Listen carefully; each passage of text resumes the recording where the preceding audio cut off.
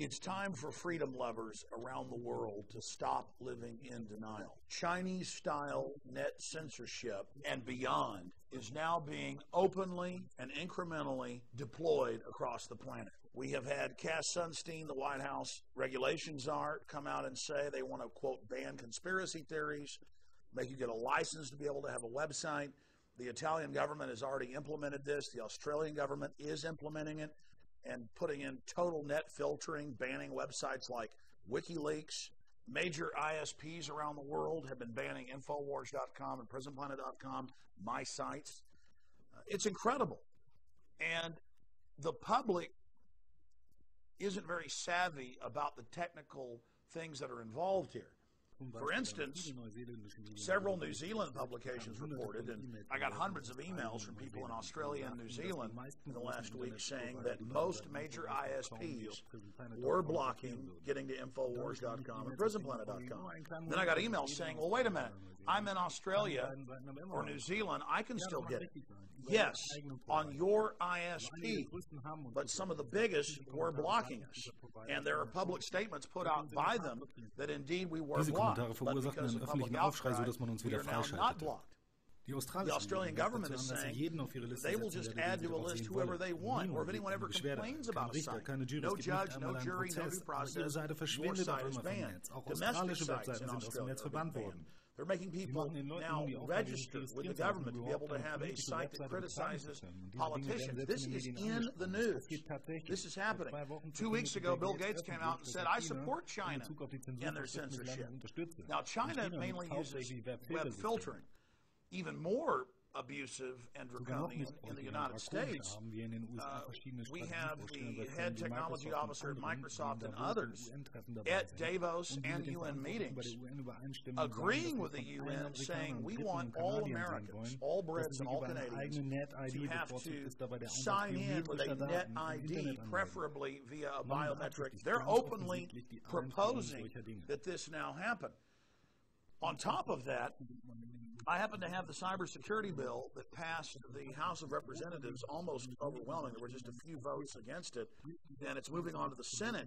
And I challenge people to go read this bill for yourself. It recruits high schoolers and college students to join Homeland Security.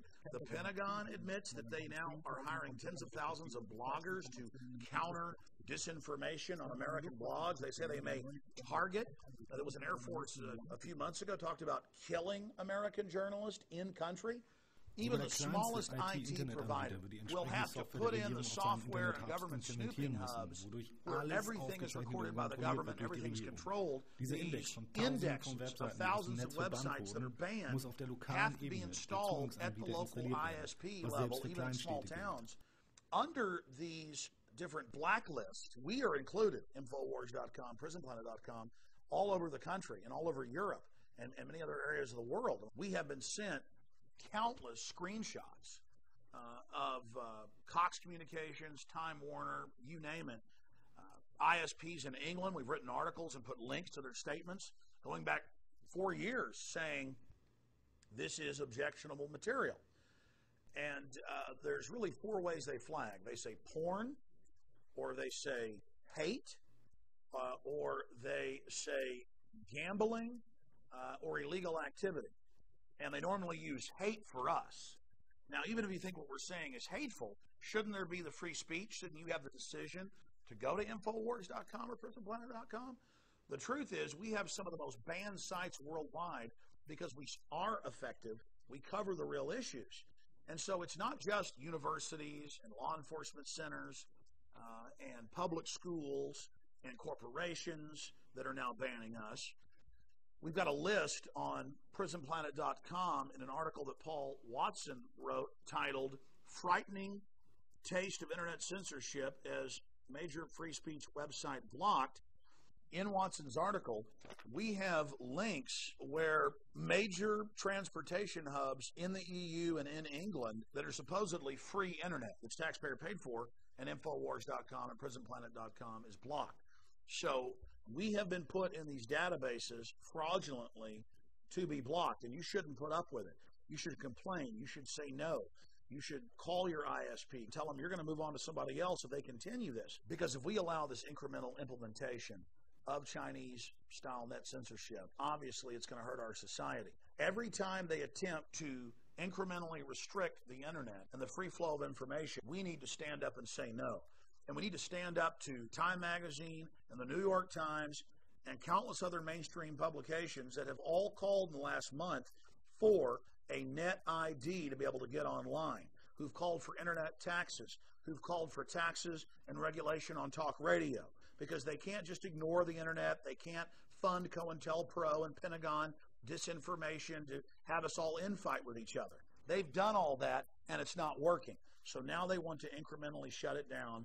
They want to force things onto Internet 2, the safe Internet, as the UN and a Microsoft executive said. Then you'll have the old Internet, they claim. But if you really read Internet 2 Consortium meeting minutes, they plan to force everybody over to the new Internet, where you have a subdomain with a major carrier who can shut you down whenever they want. And then they're going to incrementally shut down the old web and use this cybersecurity legislation to restrict free speech. And in the words of the White House, in the words of Barack Obama, they have said a declaration of war against free speech that they may shut the web down to save it during some staged false flag cyber attack they launch. They have said that the Pentagon is going to be in control of it. They're building the giant NSA/Pentagon fortresses all over the country and forcing all the major ISPs to wire into their grid. They've built a giant separate network outside of the original internet that they're going to force everyone onto. This is happening. IT professionals everywhere are discussing it. CNET News is exposing it. Mother Jones, back in April of last year, almost a year ago, should Obama control the internet? A new bill would give President emergency authority to halt web traffic and access private data. Time Magazine pushes draconian internet licensing plan. Death of the internet. Censorship bills in UK, Australia, US aim to block undesirable websites. One of their main targets is WikiLeaks. It's being banned everywhere because it exposes government corruption. Obama information czar calls for banning free speech. And I've got his quotes here from the paper that Cass Sunstein wrote a year and a half ago. Quote, government might ban conspiracy theorizing. That's any criticism of government. That's anything outside their tiny orthodoxy. He lists saying that man-made global warming isn't real as a bannable offense. He lists saying that a little bit of sunlight is good for you is a conspiracy theory and should be banned, when all the major studies show it's good for you. He says government might impose some kind of new tax, financial or otherwise, on those who disseminate such theories. I mean, folks, this is what they're saying. This is really happening. Police want backdoor to web users' private data without warrants. CNET News under cybersecurity. This is all going on. We are being censored right now. Do you understand? It's happening. Italy, England, Canada, the U.S., Australia, New Zealand are all implementing this incrementally right now. Today it's the ISPs, but the ISPs are building in partnership with the government. It says private corporate partnerships where they hack up different sectors of the web and that they will be able to police and do whatever they want, recruiting giant youth squads to serve in homeland security facilities, countering disinformation, countering lies about the government. CENTCOM admits they're doing this. Stop living in denial. This is happening. What do we do about it? You call the Senate. You tell them, do not implement this draconian bill. The Senate version's even worse. Kill the Cybersecurity Act. Understand that our government's been caught staging false flag after false flag. They're constantly hyping how dangerous the internet is because they can't allow it to continue to operate because it's exposing their fraud. They have the incentive to launch a fake cybersecurity attack, just like the Gulf of Tonkin or the Reichstag, as a pretext of control. Support the free internet now while you still have it. Appreciate sites like WikiLeaks and Infowars.com and the Electronic Frontiers Foundation and what it's doing. Support sites like Cryptome. All of these sites are under attack on record. Many of them are being raided by the FBI. They don't want the people standing up against what they're doing. And they are testing the people's resolve right now. They are pushing the borders of what they can get away with. They're sending up trial balloons. Now is the time to let them know we are not going to let more oppressive laws than even communist China has installed take place here in the United States and in Europe. Out of the gates, they're proposing more oppressive systems than what China even has. And that's mainstream news. It's happening, ladies and gentlemen. If you think you're being raped by big government right now, they haven't even gotten started. We need to keep the internet free. We're also going to be developing plans to create printable newspapers, DVD distribution, other systems to get around all of this. But in the end, we're up against classic tyranny, and it doesn't look good. So please spread this video. Please spread the articles we've written. Please make your own videos and analyze the attacks on the internet. If we don't stand together, we're all going to hang separately. God bless you all.